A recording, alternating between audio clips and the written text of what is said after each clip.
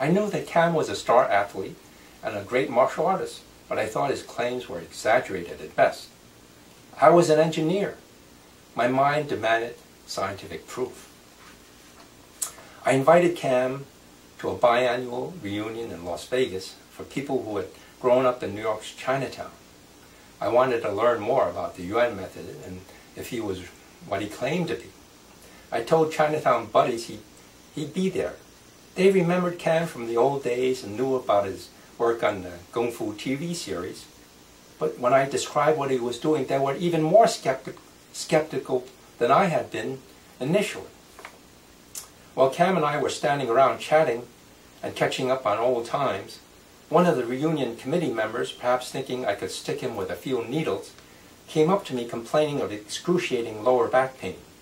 Instead, I introduced him to Kam, who within minutes made the man's pain completely vanish. Impressed, I asked if he would be willing to demonstrate his method to others. When we gathered for a buffet dinner, I asked the organizer to introduce Kam to the audience.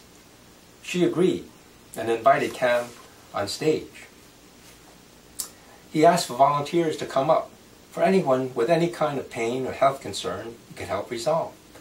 I thought this would be the moment when Kam would amaze people with how quickly he could make pain go away, the moment when people would see why their hometown boy had such a huge international following, the moment when they would realize it was more than just a chiropractor.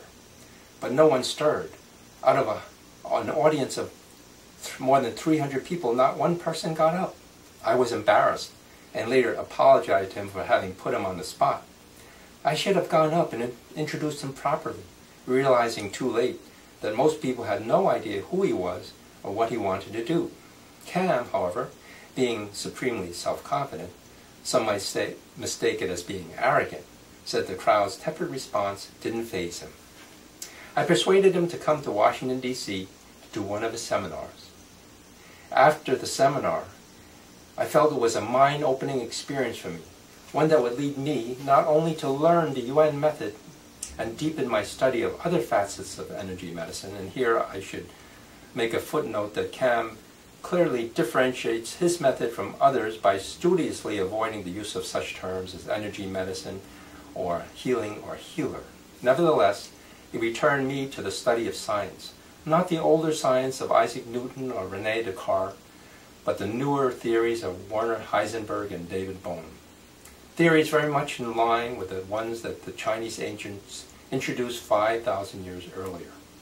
To put it more bluntly, quantum physics is now showing us that the theories that underlie Chinese medicine, Qigong, and the Yuan method are not New Age mumbo-jumbo. Thank you.